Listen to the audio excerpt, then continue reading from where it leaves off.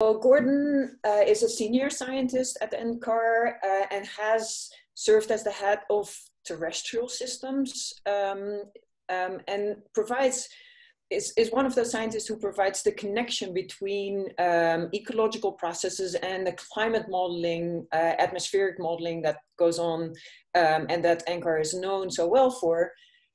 He has even written a textbook on this topic, which would be highly recommended for everyone who wants to get an introduction of that interface between ecology and the climate. And please take it away, Gordon. The talk he's presenting today is Reinventing Nature, Environmental Stewardship in the Age of Earth System Models. Well, thank you. That was a great introduction. And it's great to have this opportunity to really share my views on the importance of interdisciplinary research. As you mentioned, I'm an ecologist working at an atmospheric science research center. And that really has shaped my views on what interdisciplinary research is and what it can contribute. And that's what I want to talk about today. That's the theme for today. And the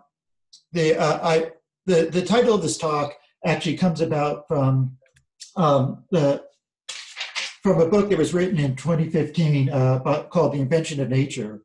The premise was that Alexander von Humboldt really invented interdisciplinary study of nature and Earth as a system. The idea of the book was that this really presages the advent of Earth system models that we use today. And I think that's true, but if so, then we as scientists have sort of largely forgotten those ideas.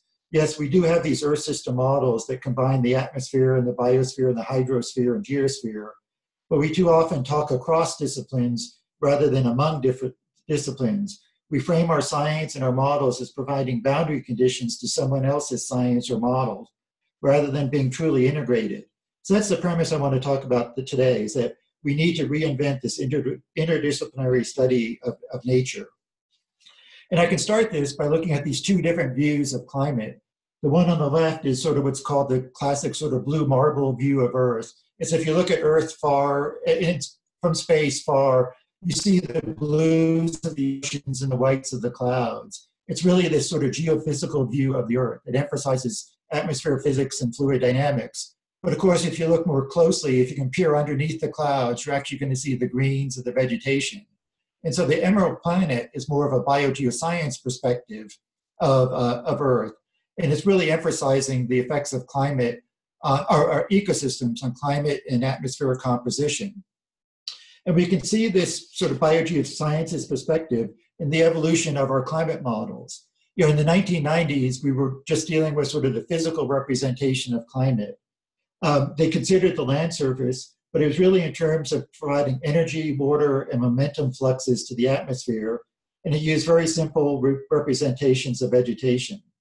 On the right, by the 2010s, we'd actually gotten into the Earth system perspective that's really recognizing the biosphere, its ecology, and its biogeochemistry as central to understanding climate. And now, in addition to dealing with energy and water fluxes, the models are also considering the carbon cycle, the nitrogen cycle, chemistry-climate interactions through, for example, BVOCs and ozone and methane and aerosol. We have biomass burning. We're definitely dealing a lot with land use and land cover change. That's an important aspect of these models, in an important way in which we are changing climate. And so this evolution from physical climate models to Earth system models really has occurred over the last 20 to 30 years. And so we put a lot of ecology in these models. We think the ecology is really important for getting the climate right. But did we put this ecology into our model solely to improve our climate projections? Or is there value in the ecology itself? What I mean by that is, can you use these models to actually study? They're originally designed for climate, but can you use them to study ecology? And the answer to that, I think, has been a resounding yes. The classic way that these models are used are for what we would call prediction, primarily climate, but now you're going to hear words about Earth system prediction. But it's what are these consequences of alternative social economic pathways? But then I think, and that's how these models are used a lot, primarily. But I think really what's not appreciated by them is that they're really important tools for scientific discovery, identifying ecological processes that determine climate. For example, stomatic-conductance and alternative sort of parameterizations of stomatic-conductance. And it's really, these tools are these models are really good at actually advancing our theory. It allows the testing of, allows us to test the generality of ecological theories at the macro scale. So we use them a lot in terms of climate projections, but the ecological utility of these models, I think, is really strong for scientific discovery and for advancing theory. But what I want to point out is, the merging of atmospheric science and ecology is not really straightforward. They have, there are different cultures and different ways of doing research. And I think this picture of Paul Dirac really illustrates sort of the stereotypical view of a physicist, which is a dour-looking man and standing in front of a blackboard with equations. When we go to ecologists, however, we see something really different. It's usually somebody outside in the field, collecting data, smiling, in a very inspirational setting. But what I want to get at in this talk is that if you actually bring these two different cultures and sciences together, you can actually find a new way, new science emerges from that. And that is how the biosphere affects climate. And so and the idea that the biosphere is central to understanding climate change. And one of the classic sort of studies of this has been to look at sort of tropical deforestation. This was one of the first papers done on that in the 80s by Bob Dickinson and Ann Henderson Sellers. And what they were doing is they were looking at the effect of tropical deforestation on climate, and showed very easily, and the prevailing view now is that if you remove the tropical forest, you're actually warming the surface temperatures, you're decreasing evapotranspiration, you're decreasing precipitation. And that's what they did in the study. They ran the model, they had a climate model, they ran it once with an intact tropical forest. They ran it again in which the tropical forest was removed. And what you see is, you see a warming of surface air temperature by several degrees. The soil surface is also warming. You have a decrease in precipitation over this region and a decrease in evapotranspiration. And so this was, to me, this is a profoundly ecological study, because it was showing how the forests are affecting the climate of the region. It was written in a meteorological journal, but it's actually, to me, like an inherently ecological problem. And I think we can actually see that in my own work sort of actually illustrates sort of this different ways of looking at vegetation, or the problem, whether you're approaching it from an ecological viewpoint or a climate viewpoint, in that, I've studied the boreal forest a lot throughout my career. As a PhD student, I was developing an ecological model of the boreal forest and how it would change with climate change. And what we see on the left here is a review paper I've written that talked about what are the important processes that, if one is developing a global model of the boreal forest and its response to climate change, what are the processes you have to consider? But it was actually written in the viewpoint of, we know what climate is, and we want to see how the forests respond to that climate change. On the right, just 3 years after this paper, I had moved to NCAR as a postdoc. And actually at NCAR, I was exposed to a completely different view, which is, maybe the boreal forest is actually very important to getting climate right. And you can see it in the figure here. The snow has a very high albedo. It reflects sunlight back to space, cools the surface. The trees are darker. They're absorbing, they protrude above the snow. They're absorbing more radiation, and therefore they're warming the surface. And so this paper was written with, well, the boreal forest actually has a huge impact on our climate. Both papers have been highly cited. They're both, but they're very different views of the boreal forest. One is of the ecological view. The other is that the boreal forests are a very important part of getting the climate problem right. But what we've seen, because of this research, because of these climate models and earth system models, and because we've put ecological vegetation into them, we're really changing our views of the importance of the biosphere. And I think one of the enduring legacy of this work is that it's really changed how we view climate. Yeah, it's really interesting. In the 1800s, there's a really large debate, both in the US and actually internationally, about whether deforestation was altering climate. There are really strong opinions and strong things said about it. But meteorology was emerging as a science at that time. And as meteorologists sought a physical understanding of climate, they rejected the notion that vegetation affects climate. And this is really shown in these quotes by Cleveland Abbey, who was actually a really influential meteorologist and is recognized for his services by the American Meteorological Society. But he didn't believe that vegetation mattered at all. And what I would say now is we've come a long way since those statements that the biosphere doesn't matter. We now know that that's not true. And in fact, what we talk about now is we talk about the climate services of forests, whether it's tropical forest, temperate or boreal forest. We talk about carbon storage and evaporation and albedo influences. So what are the type of things that are actually going on next with these models? What opportunities are next? No, I just want to say that was a profound change in the way climate is viewed, that the biosphere really does matter. So what opportunities are next? You know, there is this idea of Earth system prediction. You're going to hear it a lot. Our models are now called Earth system models, so we now have to do Earth system prediction. But if you look at it from an atmospheric point of view or a climate point of view, typically as the land is perceived as a source of predictability to the atmosphere. If we initialize soil or snow or vegetation, can we actually improve our predictions of weather and climate? That's how it's narrowly perceived. The land surface is narrowly perceived from an atmospheric point of view. But there's much more to that than just climate. There's a lot of change going on the land surface. There's drought, there's wildfires, there's forest mortality, there's insects, and there's actually greening of the vegetation. Can we actually start using our models to predict what these changes are and why they're occurring? And so that was the premise of this review article that had in Science. And I just want to give one example of what we mean by Earth system prediction. This is an example of using our Earth system model to look at changes in net ecosystem production. This is the net carbon uptake by the ecosystems. And we're looking at the predictability of it. What we see on the left is a temporal trend or verification forecast in net ecosystem production. And what we're seeing in the orange or the red is actually a forecast with 1 year lead time. So with 1 year lead time, can we actually reconstruct what this actual verification forecast? And you can see it's actually doing a pretty good job. And the correlation is fairly high. It's around 0.7 or so at 1 year. If we go to a 2 year lead time, it drops off. By 3 year lead time, it's much smaller. But the idea is that if you actually do these predictions, if you can initialize a model correctly, you can actually do a pretty good forecast of what carbon storage might be. And that's what I mean by Earth system prediction. Let me try to I'm going to run a little late or slow on this. Let me actually say, what are the challenges? So there are a lot of opportunities, I think, with these Earth system models. The challenge is really sort of this increasing model complexity.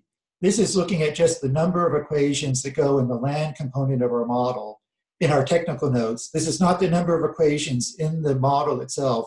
This is just the number of equations that we report in our technical notes. And you can see over time, we've gone from less than 100 equations in our technical descriptions to well over 1,000 equations.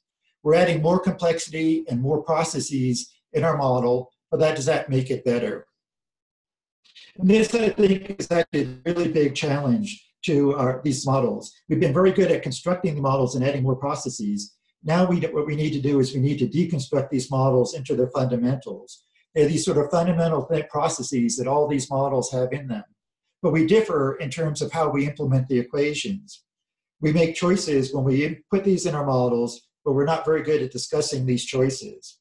They're poorly documented. And I think what we need to do is take the mystery out of our models to really understand why we get the answers we're getting. And that was the premise of this this modeling textbook I wrote, which is what are the choices we made and all the assumptions that have gone into these models. The last two slides I want to end with is just going back to this idea of interdisciplinary science. This painting by Peter Bruegel the Elder has really influenced my views on science on this, and I actually ended up sort of using it to motivate another textbook on. This book is more like why the biosphere matters. The other textbook is how to model the biosphere. But if you look at this, it's an artistic painting. It has merit for artistic value itself, but it's also been used by ecologists in their textbooks to define the concept of a landscape. And then it's been used in climate books to talk about climate change. And in particular, this painting was done in 1565. But if you look at it, the mountains there are mountains in the Dutch landscape. And what this is it records Bruegel's impressions of the severe winters at that time. It marked a period of extended, colder than usual winters. And so we actually are seeing a record of climate change in this. So you can look at this from our point of view, you can look at it from a landscape ecology point of view, or you can look at it from a climate change point of view, all from the same information. And the last thing I'll just leave with, I think, as we open it up for questions, is just this quote, from Anton Kerner from 1888. The idea of interdisciplinary research is a really old problem. It's not new. But he was a botanist and a plant geographer, and he pointed out that even at that time, researchers were becoming more disciplinary in their research. And he has this nice phrase, narrowness too often has hubris as its consequence. And I think that's very true for all of our research.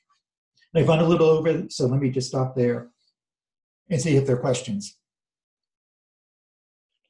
Thank you for that, Gordon. We'll have a little bit of time for questions, and so people can type them in. If they're just coming in, you can type your question into the chat, or you've just been listening in to Gordon.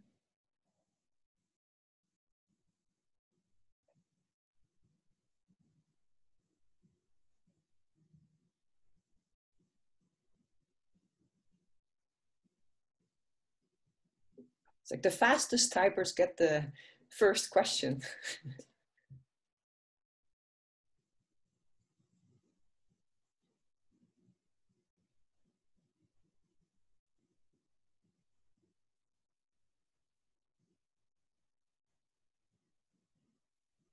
Maybe while people are typing up, I'll ask Gordon a question. This is the advantage of having the unmute button.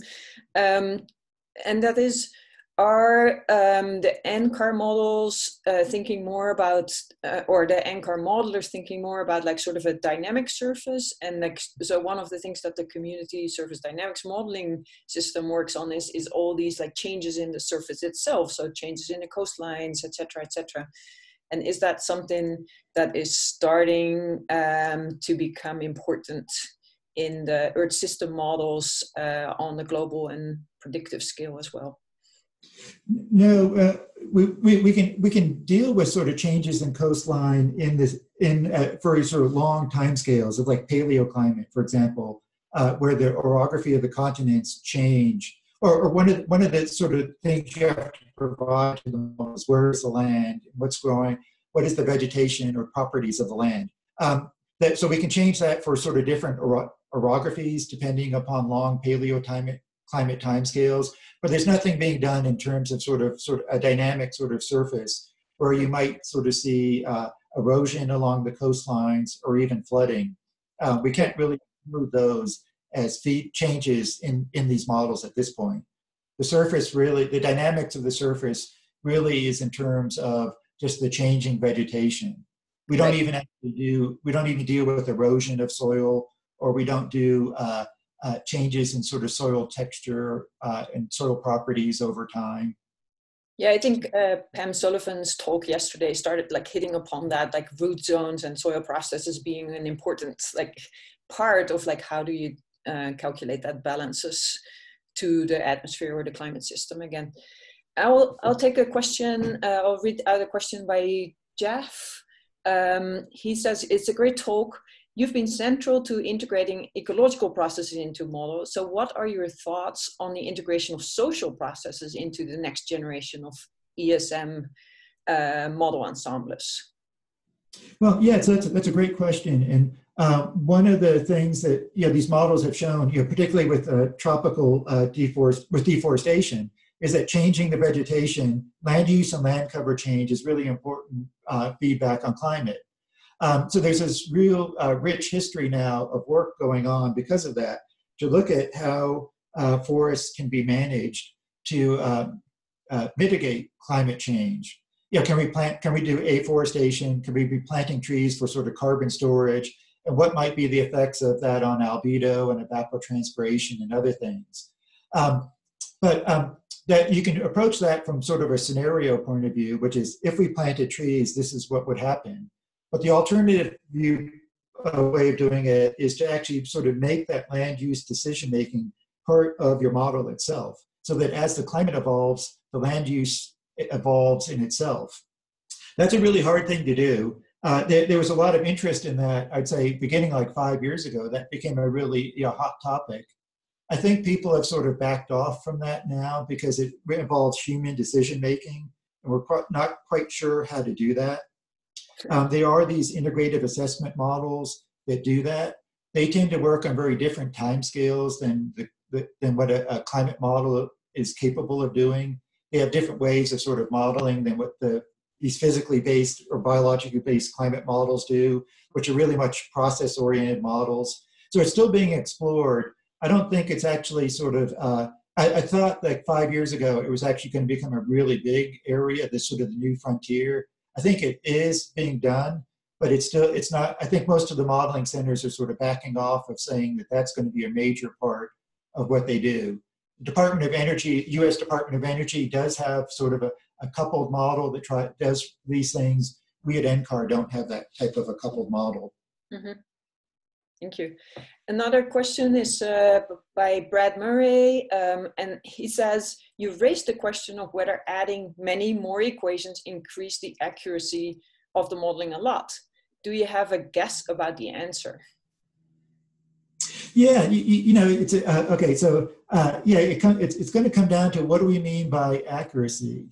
Because we can sort of say the viewpoint has always been if we put in more sort of process-rich parameterizations, we're going to be more we're increasing the authenticity of the models. We're more faithfully representing processes realistically. But that doesn't necessarily mean we're going to reduce uncertainty in the model, or it doesn't necessarily mean we're actually going to get even a better answer. We're going to more faithfully reproduce some temperature trend or some trend in carbon storage or something like that. Because as we add more processes, it's harder and harder to get the model to work right. And so typically, actually, I think what we're seeing now with these models is that as we add more complexity to them, the models aren't necessarily getting better in terms of reproducing some sort of observational data set. And the classic example I would have is like adding the nitrogen cycle into our carbon models. The first carbon models had no nitrogen cycle at all. And then people realized really quickly that, well, nitrogen availability provides a really good a strong limitation to how much carbon the biosphere can absorb in a warmer world or with higher CO2 concentrations. And so then people started putting in the nitrogen cycle. The nitrogen cycle is, I'd say, particularly at a global scale, is highly uncertain. We don't really quite know. We know sort of the basic processes, but we don't know how to mathematically represent them. And now what we're finding is everybody has a nitrogen cycle in the model, but we're getting widely different answers because we don't really quite know all the details of how to model the nitrogen cycle. We know that if we don't have it in, we're going to overestimate how much carbon can be stored by the biosphere. But when we put it in, we're now getting really widely divergent answers among our models. So we think our models are getting better in terms of having a feedback that's important, nitrogen, but they're becoming more uncertain because we don't actually know the details and the specifics of how to do the nitrogen cycle across all the ecosystems of the world.